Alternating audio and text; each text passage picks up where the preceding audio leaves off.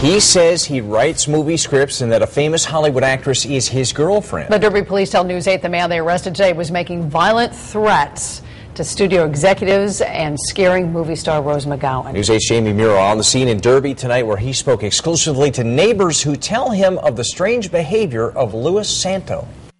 The man who lives in this Derby apartment is named Louis Santo, and according to a police affidavit, he says that he saved actress Rose McGowan's life. But Miss McGowan says she has felt threatened, and today, Mr. Santo was arrested.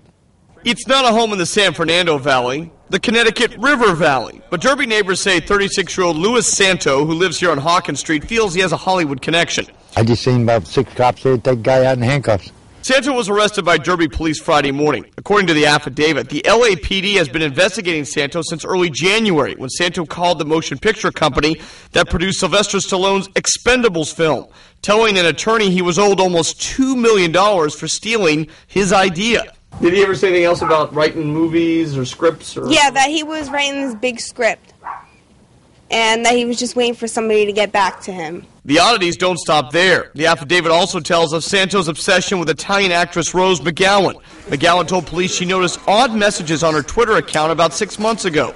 His account is filled with messages directed at McGowan, one saying, "Louis Santo would do anything for you." Police say he even found her personal cell number and called it repeatedly. Talked about some girl that he was going with and this and that. And did he say she was an actress? Yeah, they worked, played on Charms. Santo is being held on $35,000 bond and is due back in court on March 14th. The affidavit spells it out very clearly. Santo has a lot of charges, including threatening, breach of peace, and harassment. On the scene in Derby, I'm Jamie Muro, News 8.